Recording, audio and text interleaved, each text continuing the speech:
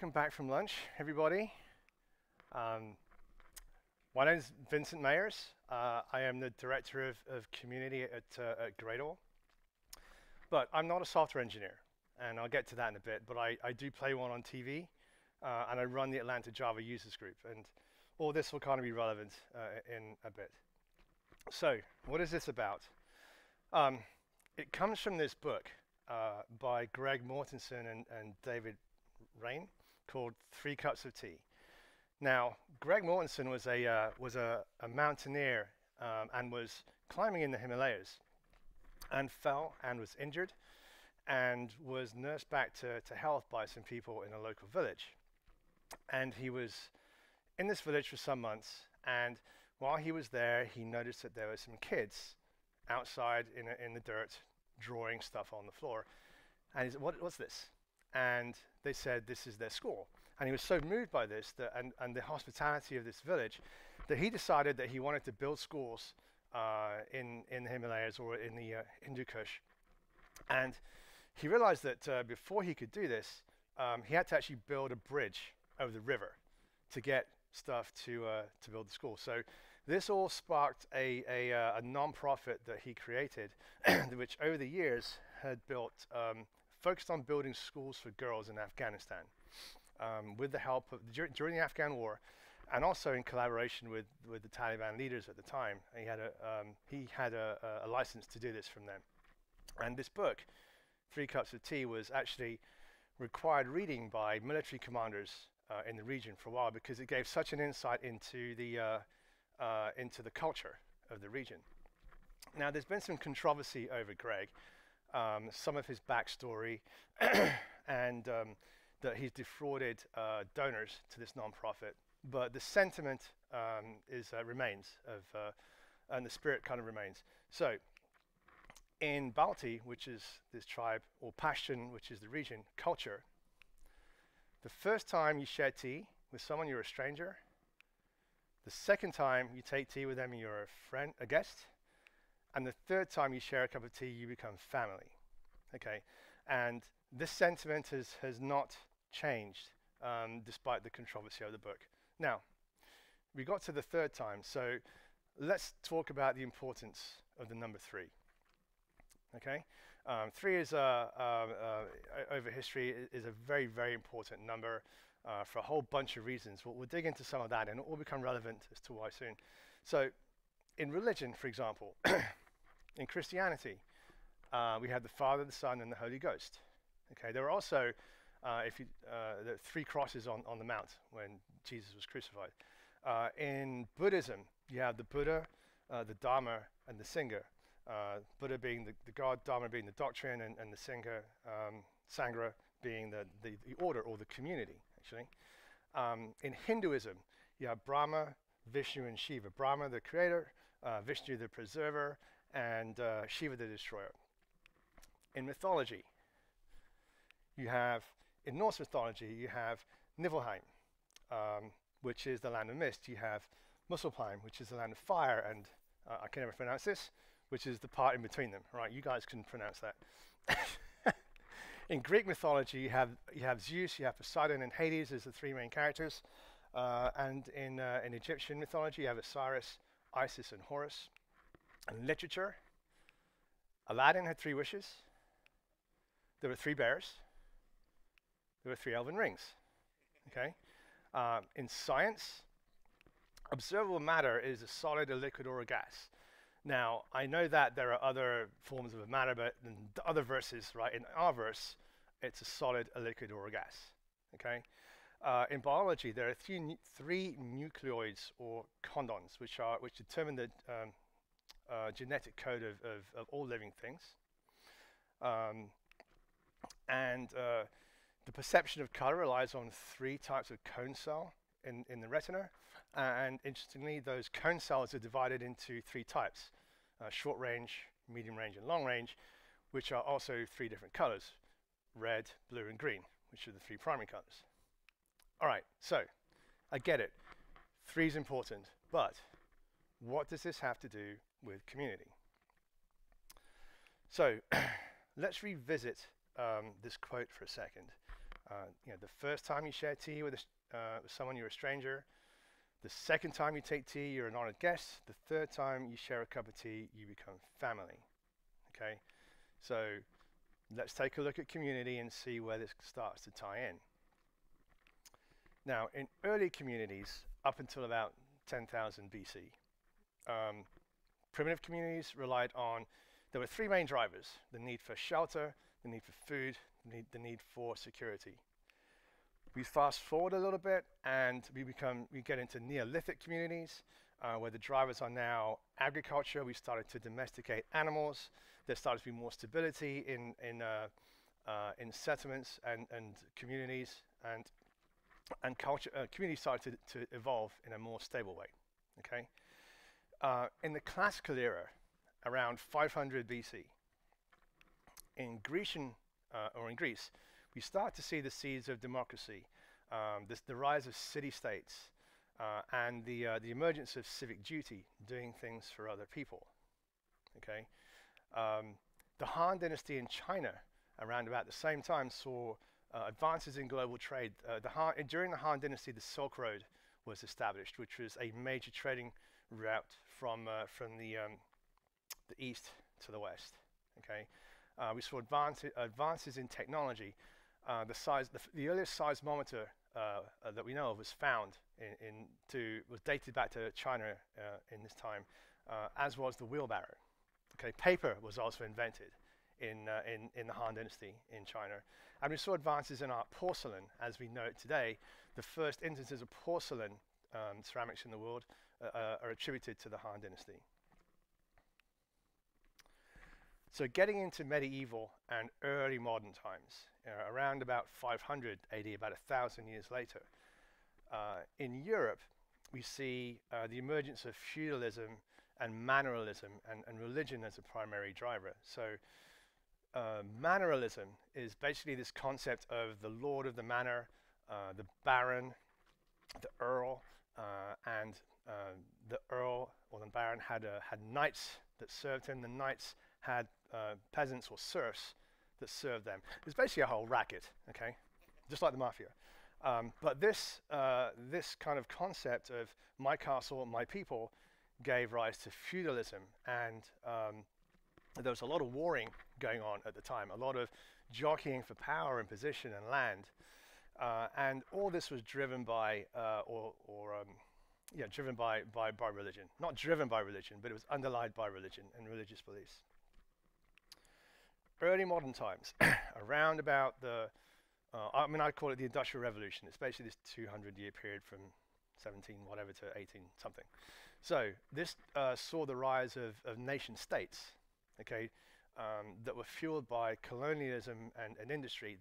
Our ability to create these ships and this technology to do that allowed us to travel around the world and take goods from one part to another part and sell them for profit, gave rise to these nation states, and allowed people to move to other parts of the world, and gave further growth to industry. Now, what if, okay, in the 15th century, there was an Admiral Zheng He in China that built ships that were 140 meters long. Okay, history records these as having traveled west from China to the coast of Africa. So I'm just asking you to think, what if these ships had actually gone around the Cape and carried on up across the Atlantic or up into Northern Europe? What would our world look like today?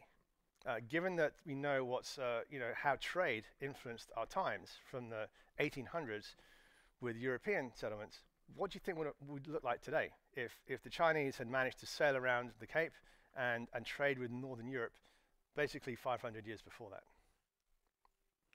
Anyway, so contemporary, our time. Is that me? My phone is on. Why is that? Does anyone have an iPhone where it randomly starts playing music? Does that happen to anybody? Why? Anyway. So, contemporary times, where we are now. Now we see the rise of suburbia, which is fueled by advances in technology and transport, cars, trains, whatever, it means that people do not now need to live close to where they work if they work in industry. Now, agriculture is different, but if they work in an industry, they don't need to live where they work. So we see this suburban sprawl. And this also has given rise to more diversity with people as they're allowed to move more easily from one part of the world to another. And then we also see the rise of online communities with the advent of, again, through technology, with the advent of the interwebs.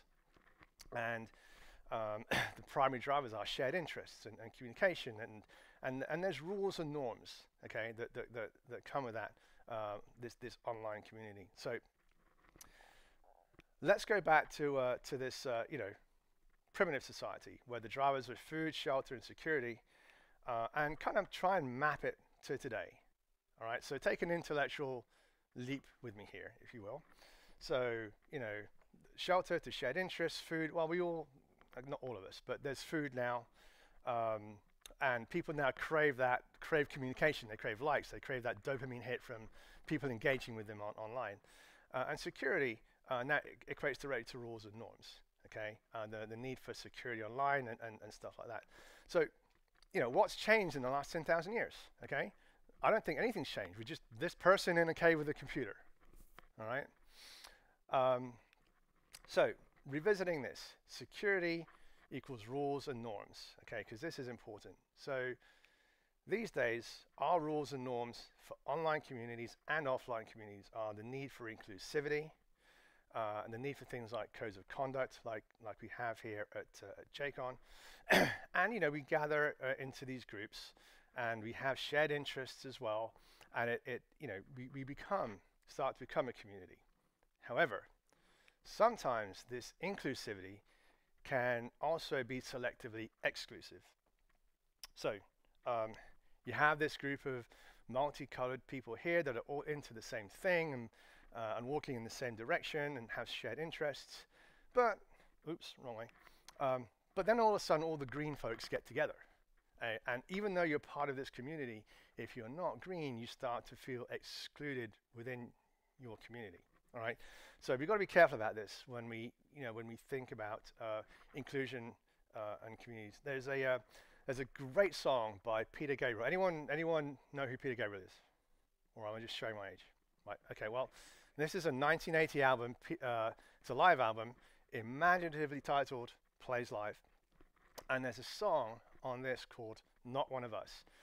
And in the intro to this song, Peter says, this is a song about groups of people that make themselves into smaller groups in order to feel strong but excluding others. And I remember hearing this in 1980, I guess, and it's always stayed with me, and it's very relevant to the point I just made. So, we're social animals, okay? We need human interaction. It's important for our physical health, our mental health, our longevity, function, emotion, and for emotional support, and just development generally. And some of that's going away as because of events of recent years, as we start to move more and more online, driven by the kind of global health crisis we've just had. In fact, Gartner says that by 2024, less than 24% of all meetings will be in person. And to me, that's staggering because I'm an in-person person, right? They've also done studies to show that employees crave value and purpose in their workspace and their work above all else. And that our mental health as a society has been challenged by the global pandemic and by the public health crisis we've just had. Okay. So, raise of hands. Who's is their first conference or the first one they've been to since the pandemic? A few people. Okay, good. You're here, so you're an outlier, right? Just think of that for a second. All right. Human interaction is vital. Okay. And if your work environment doesn't provide this, you really have to find a way to seek it out for yourself. But how do we do this? And how do we do this in the context of us being kind of nerdy, geeky type people? There are a number of ways, okay? conferences, tech groups, and your teams. And we'll get to your teams part because it's a little bit counterintuitive if you're remote or hybrid. So in conferences, okay, what are the three main elements that we look for? Okay, there's learning, there's social interaction, and there's motivation. All right. So with learning, one of the great things about being in person at an event over seeing the same content, if you will, sometimes even from the same speakers online, is a singular focus. Okay, you are away from your normal day-to-day. All right, who's been checking email in the set? Who's checked email since the start of this talk? Ah, come on.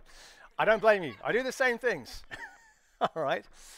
However, the ability to have a singular focus while you are at an event like this is huge. Okay, free from the distractions, free from having to context switch all the time, which other people have talked about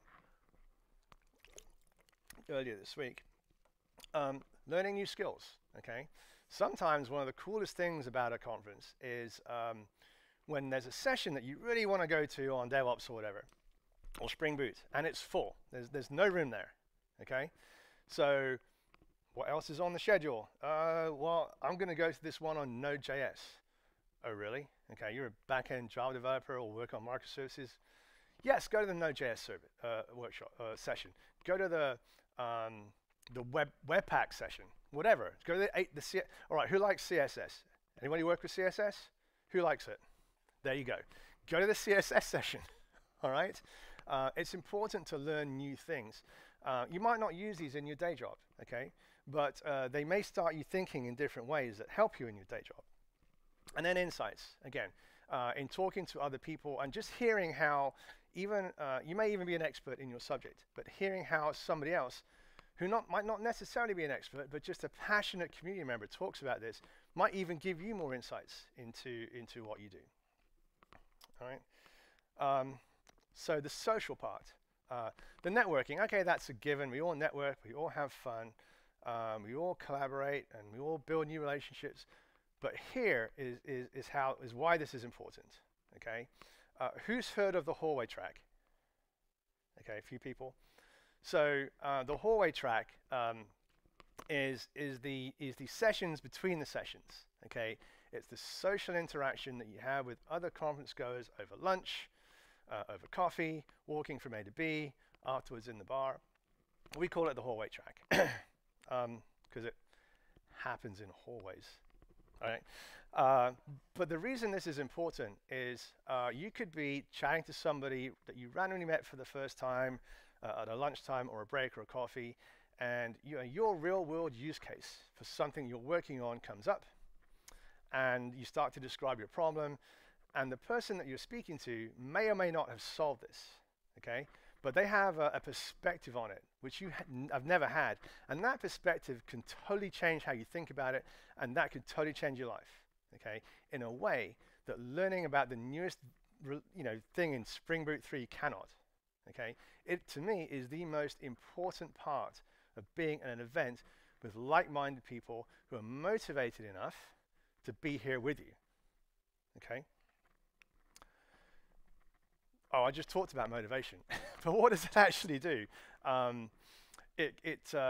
me, being in an event like this, and I'm an artist at heart, and you'll see why later, but being in a room full of like-minded people talking about things that I'm passionate about really fuels my creativity. Okay, it gets me thinking in new ways.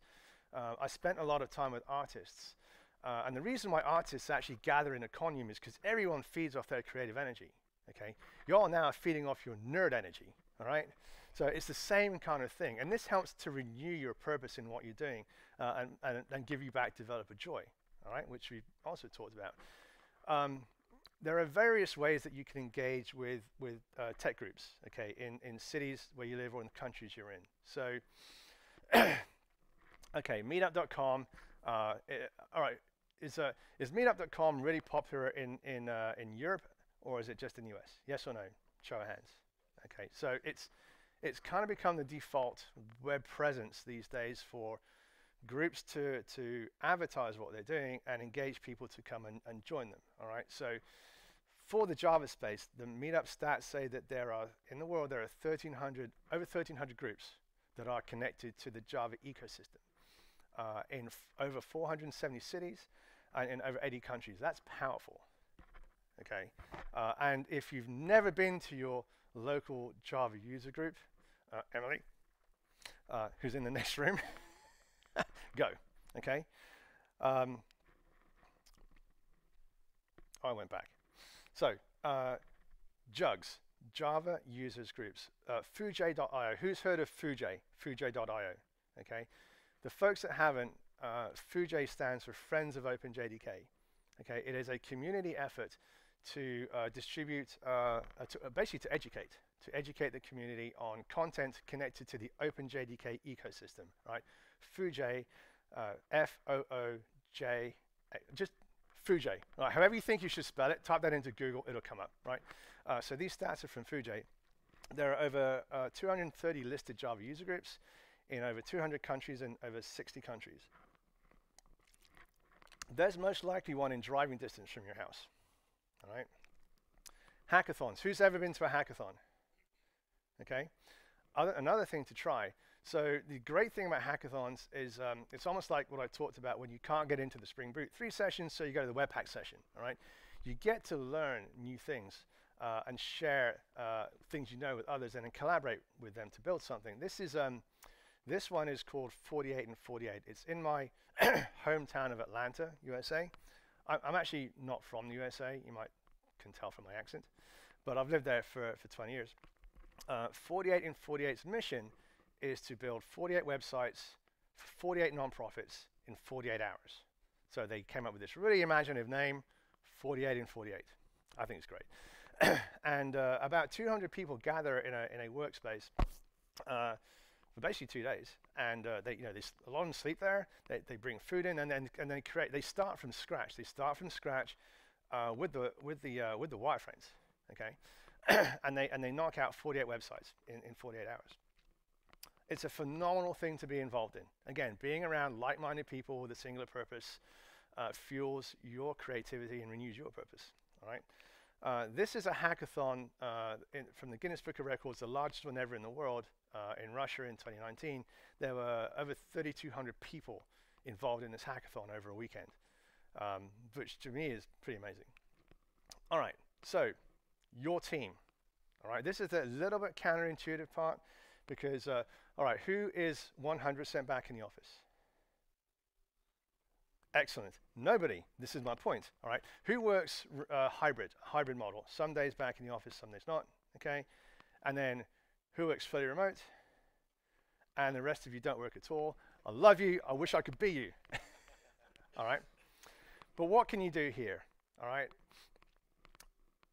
In your town, if you live in a major metro area, there is most likely somebody from your company. Most likely. There's possibly somebody from your company that lives in the same town, okay? They don't necessarily need to work in technology, all right? And of course, there are ways to find out who lives in your town. Ask them out to lunch. They're hybrid too. They're remote too. They're feeling the same kind of isolations that some of us feel as well. They may not work as a dev. They may work in accounting. It doesn't matter. You know what? Have a local meeting with them.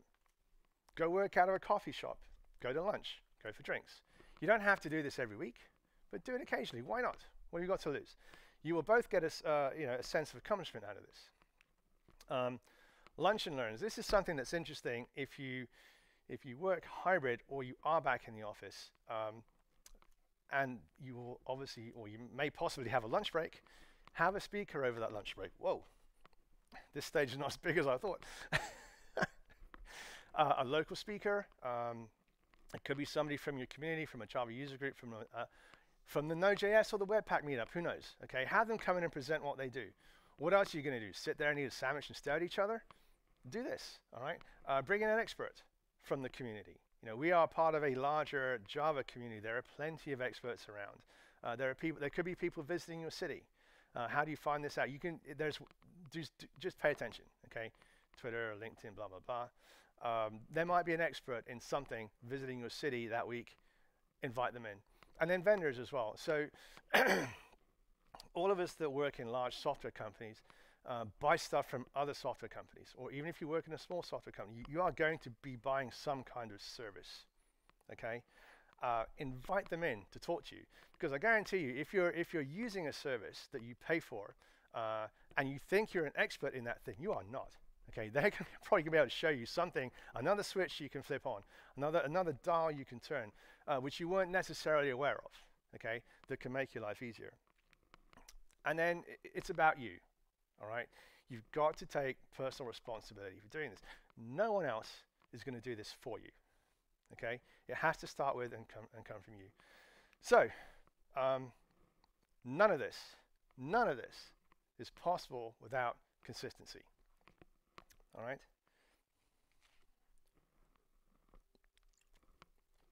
Now, the software engineering term that we all know is eventual consistency. Okay, and this is from CiliaDB, and I'll just read it. An update will eventually be reflected in all nodes that store data, resulting in the same response every time the data is queried. Okay, makes sense, right? And there's all kinds of really boring diagrams that allude to this, like there's node A this and ORSET. What's an ORSET? I don't know. ORSET that. Boring. Okay. This is the one I like better. Okay, this is from XKCD, and it says, "Hey, this is the computer. Hey, I know it's hard to focus right now, but we should try testing the database." Oh yeah, okay. The system needs to guarantee eventual consistency. I mean, I guess it does. Eventual consistency is guaranteed by the second law of thermodynamics. Sooner or later, this will all be a uniform heat bath, guaranteeing maximum entropy. Computer. Maximum entropy means no useful work will be done. Okay, I'm getting a head start by doing no useful work now. All right. So there are problems with these two examples that I've just given you. The first one is will eventually. Okay. The second one is sooner or later. All right. This is not good enough. Okay. To accomplish anything, and we are talking in terms of being involved in tech communities, but this really applies to anything in life. Okay. You have to have intentional consistency. Okay. And the thing about intentional consistency is it's really, really hard. Okay. And the only way it ever happens is if you take personal responsibility for it. Okay. Now, let me give you some examples here. So, in athletics, okay, we all understand what athletes do. They train super hard. They condition really hard. They have to do mental preparation for both training and competitions. Athletes, before their event, mentally rehearse their race, their jump, whether they're trying to go further or faster or higher. They actually run a clock, some of them, and they mentally rehearse that. They time it, and they see if that time equates to the expected time for them over a course. All right.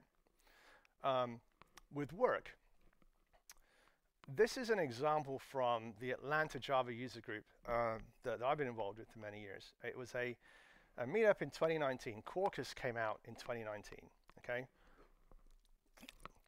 And Bruce Sutter from Red Hat came into Atlanta to do this talk on Quarkus.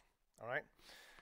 The reason I put this up is because there was a lady that had come to the Java user group for a long time, and she was at this meetup, and she told me many months later that a few months after the meetup, she was at a job interview. Okay. And Quarkus was not part of the stack that she was interviewing for. Okay. But the interviewer asked her if she had any experience with it, because they were thinking of using this in their stack at a later date. And this is a story she related to me. She said, "No, I haven't used it. However, I was at a Java user group meeting a few months ago, and this dude from Red Hat came and talked about Quarkus, and it's cool. I think it's cool for this reason, for that reason, for another reason. It solves this problem, whatever." She got the job because of that comment. Okay? Now, can you guarantee this every time? I'll tell you what, I'll guarantee you, if you don't do it, it won't happen. All right? And then, who has kids in the room?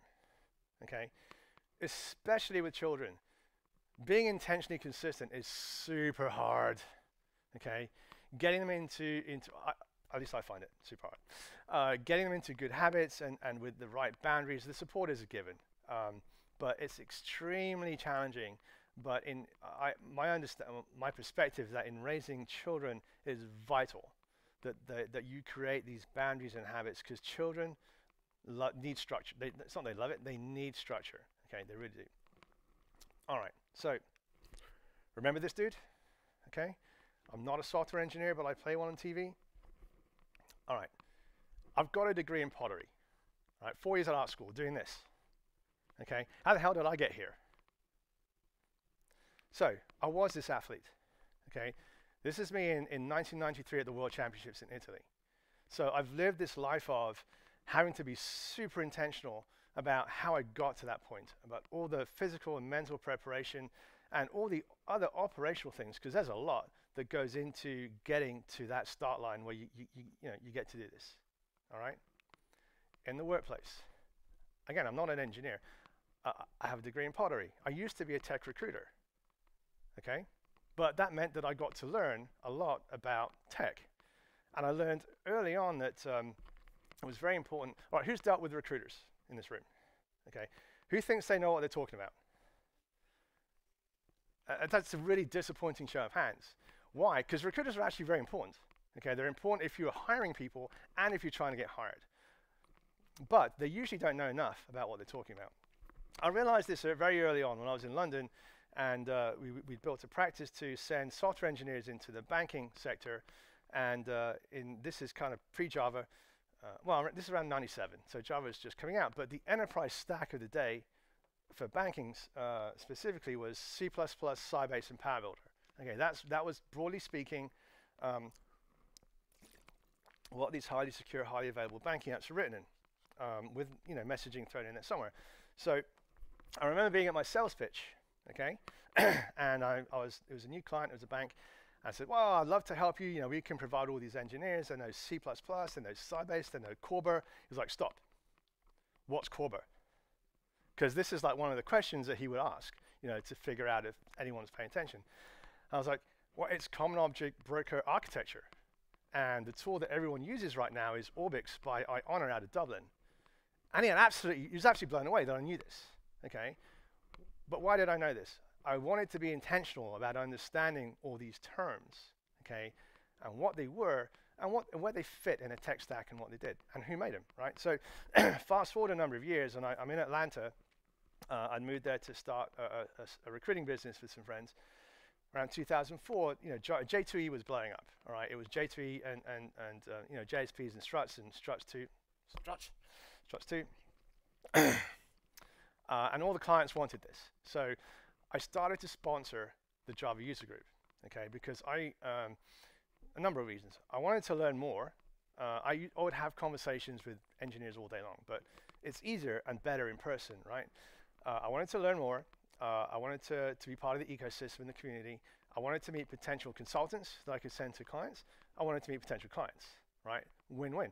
So I started to sponsor the Java user group, or my company did, and I just stayed involved over the years.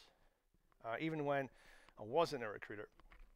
And around 2008, the guy that was running the Java user group left and said, "Can you join? Do you want to join the board?" Why? Because I was always there. Like I was there, like the third Tuesday of every month is when we meet. Initially, I was like around 2004-05. None of this PowerPoint stuff. IDE, live coding and debugging. That was it for like 2 hours. Okay, no presentations about anything with Venn diagrams or diagrams, right? Hardcore live coding, debugging on an IDE, or on a command line. So there I was initially, trying not to fall asleep at the back of the room. A long day for me, I'm a recruiter. Oh, look, the recruiter's asleep at the back of the room, haha. I didn't want to be that person, okay? So, but it was hard.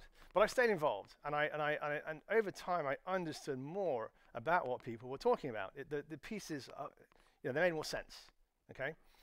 So I got asked to join the board in 2008. And then the JUG runs the Dev Nexus conference in Atlanta, and in 2008 I became the default organizer for that. okay? So, I mean, I've never run a conference before. How do you do that? Figure it out, okay? Figure it out. But what that's led me to in my career is then I became a wider part of this Java ecosystem, okay? I started to meet people from all over the world that came to our event. Luminaries, speakers, published authors, language and framework creators. I used to travel to other events to see how they were run so I could learn how to make our event better, okay? So my horizons broadened, as did my network, okay? And over time, after some time, I got nominated to be a Java champion, actually 10 years ago, in 2013. How does a person with a degree in pottery become a Java champion? Like, why? But the group recognized that the Java champions group is not about being a technical luminary in Java, not just. It's about contributions to the community. And those can be technical or non-technical, okay? But that's opened other doors for me as well. And now I'm also a steering committee member for MicroProfile. I've got a degree in pottery, really? How do you do that? Like, it doesn't even make sense. By being intentionally consistent about what I'm doing, all right? And then, you know, with kids, okay, these are my kids. Both my children are hard work, okay? And I find it, and my wife does too, it's just very, very hard, okay, to create and enforce the habits and boundaries because life gets in the way, okay? And you're always exhausted. I wouldn't change it for the world. But I'm trying to illustrate that I've lived the 3 points. So what has this got to do with cups of tea, right? It doesn't make sense. So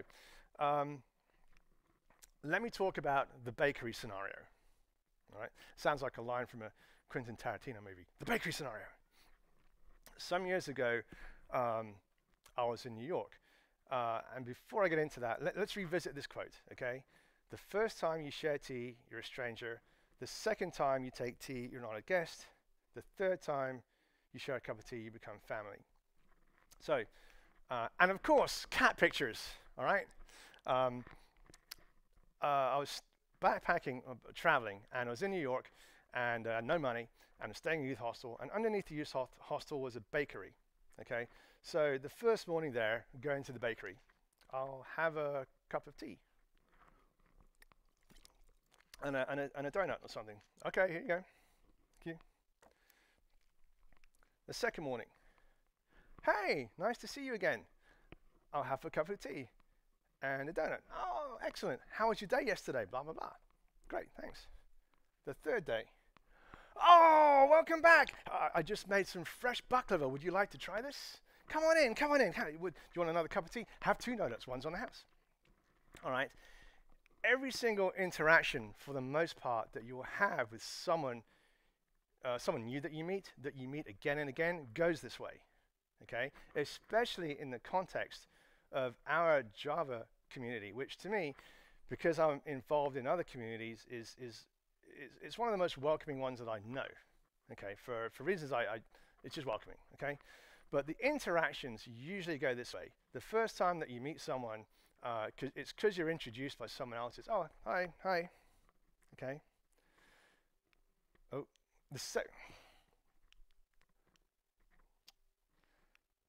I need to go to remote classes, okay. The second time you meet that person, it's, hi, how are you? Good to see you again, okay. And then the third time's, all right. Think about this in the context of your lives and see if it resonates with you. I think it's especially evident in these types of our community and other types of communities because we all have shared interests, okay? We are all outliers because we're at this thing, which is not a normal thing for people to do, especially these days after the habits changed during the pandemic. But these interactions go this way. Hi, handshake, hug. Again, think about it in the frame of references of your own lives. Has it ever happened this way? It doesn't happen, you can't force this in like a day or in a number of minutes. It has to happen organically over, it could be 3 days, it could be 3 years, all right? But it does happen. Just think about it in the context of your lives. So wrapping this up with community, for me, and you know, the 3 most important elements, or what I get most out of it, is this sense of belonging. I'm not an engineer, but I do feel welcome. Okay, I do feel included. The ability to collaborate. I'm very fortunate to have met a lot of the speakers at these events over the years, and they've become great friends of mine, okay? And I love hanging out with them. And we start to work on stuff, we work on stuff together, even if it's just building Legos, right? And then giving back, okay? As an event organizer, or as a jug organizer, or as anyone in the community, you can do stuff for others. As event organizer, we give out passes to nonprofits and stuff like that. You know, as a person, I'm actually on a couple of nonprofit boards because I know that if I gave $1 or €1 to everyone that needed €1, I'd be right with them needing €1, all right? But I can give back some of my time, right? So for me, these three things are the most important things about being involved in any community, a book club, a chess club, your church, if you do that, or in our context, these tech events, all right? And, you know, 3 cups of tea or something else, okay? This is usually how it goes with us. So I'd love to connect with you, okay? You can reach me on, I'm not a huge Twitter person, but I'm on Twitter. This is my email. Or you can reach me on LinkedIn if you like. And I'd like to thank you very much for not falling asleep during the talk.